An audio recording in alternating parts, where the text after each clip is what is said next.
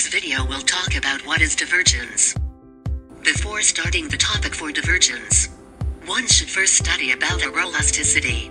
For a better understanding on this phenomenon, aeroelasticity is a study of the interaction between aerodynamic forces and the formation of elastic structure.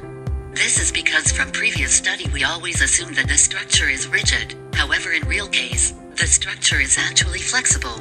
It can be classified into static and dynamic. Static include load redistribution, divergence, and reversal, while dynamic include dynamic response, buffeting, and flutter. However, in this video, our main focus will be divergence.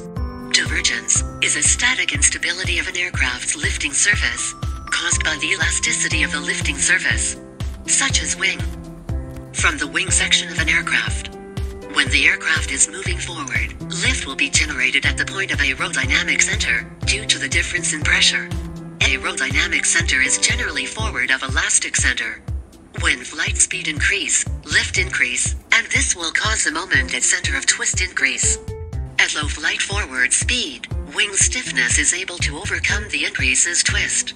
Hence, only lift acting on the wing, where no twisting occurred at the wingtip.